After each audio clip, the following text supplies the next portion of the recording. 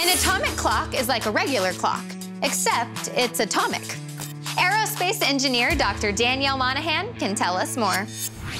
The word atomic means related to an atom or atoms. And the word clock means, well, we all know what a clock is, right? But when we put the two words together, we get the most accurate clock in the world, an atomic clock. Without atomic clocks, we wouldn't have GPS or an accurate time display on our cell phones. Plus, they're absolutely critical for working in space. But who makes these perfectly precise clocks? Scientists like Dr. Daniele Monahan do.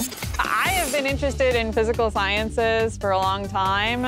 I think my earliest memories are from growing up in Minnesota and around a lot of nature. But I think that is kind of the start of, an interest in science. Understanding how the world fit together and the mysteries of being able to go out into the wilderness. And to me, space kind of speaks to that same sense of wilderness. This very second, Danielle's atomic clocks are telling time up in space. And she's down here to explain how they do it. In order to tell the time properly, the clock relies on the oscillator moving back and forth at the same frequency over a long period of time. In this case, the oscillator is the pendulum. So I'm going to try to get two clocks going to see if they can keep time together or if they're going to have an error.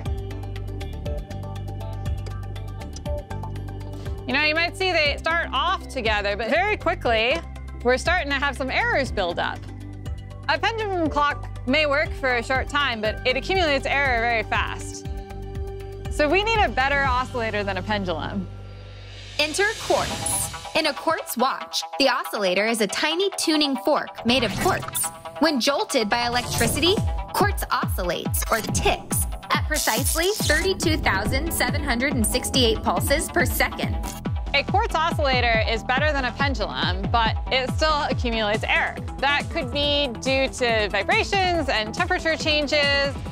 So we're looking for a clock that can stay accurate for a long time under unpredictable conditions and can't be reached by humans to be reset if it goes wrong.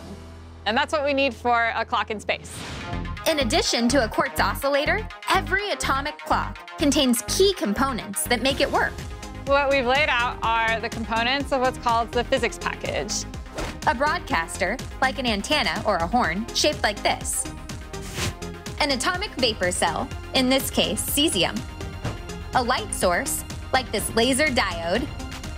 And an electronics package. When exposed to microwaves, cesium atoms oscillate at over 9 billion times per second.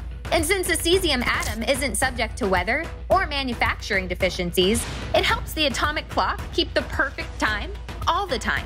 Here's how. As the quartz oscillates, it sends out an electrical signal that's used to create microwaves at an exact frequency. The microwaves are then broadcast onto the cesium atoms in the cell. The microwaves will have a certain frequency based on the ticking oscillation rate of the quartz. Depending on the frequency of the microwaves, the cesium atoms will absorb more or less of them.